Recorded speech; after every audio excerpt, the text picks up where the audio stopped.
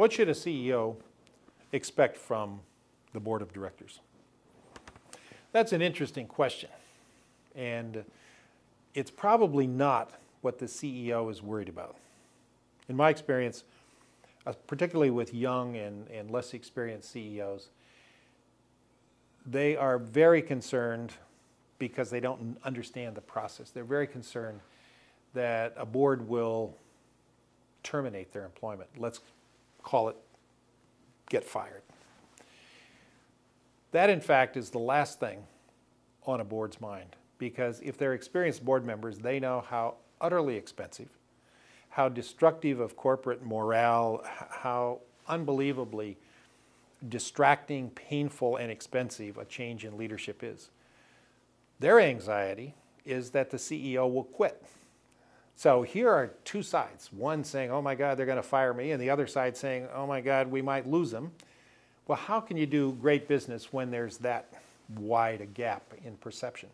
And I think that's a real problem. Again, spending more time developing more of a personal relationship so that each side understands the other will do wonders to make that happen. But let's focus in specifically on what a CEO should expect from a board. First of all, the CEO should expect support. The CEO and the board, each member of the board, if the board is put properly together, have an alignment of interests. They are both, at least as far as the corporation is concerned, focused on the same thing, which is increasing stockholder value. If stockholder value is going up, there's smiles all around, it's very easy to make it happen. But think about it this way. A corporation exists. The oversight is provided by a board of directors. The operations, the management, the day-to-day activities of a corporation are driven by the management that's hired by the board. So the board should be supporting its management team. And as a chair, and I've served as chair of a dozen corporations, I always tell the CEO, I will support you absolutely and 100% until I don't support you anymore. And those who have worked with me for years understand exactly what I mean by that, which is to say that we are both interested in making the company greatly successful. And I know how dreadfully disconcerting it is to have a change in leadership. So I want the CEO to succeed. I want the corporation to prosper. And there won't be a time when I quit supporting that CEO unless the CEO goes totally off track, or there's some misfeasance, malfeasance, or some other problem. This doesn't happen very often, and boards want desperately for it not to happen. What else can a management team expect a board to deliver? Well, they should expect penetrating questions.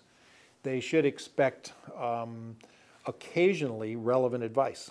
Sometimes the board member's advice won't be exactly on track, but sometimes there's a kernel of truth in it that will help the management team reorient themselves. I've found that enlightened entrepreneurs, enlightened company builders, come to value the board meetings. They start off with the notion, well, these board meetings take so much time. They're such a distraction. We spend so much time getting ready for the board meetings. That often develops and matures into the point of view that this is an opportunity for management, perhaps on a quarterly basis. When they're very young, companies may meet monthly. But as they develop and their systems develop and they can control and predict things more accurately, they probably start meeting on a quarterly basis. So this gives management a quarterly opportunity to say, are we hitting our plan? Are we going to hit the plan the rest of the year? What mid-course corrections do we need to make? These are the things that a good board management relationship will give management the opportunity to do. And I've seen that happen time and again when managers say, I used to dread the board meetings, and now I recognize the value in them, and I'm delighted to have a chance to reflect, correct, and celebrate or commiserate, as the case may be.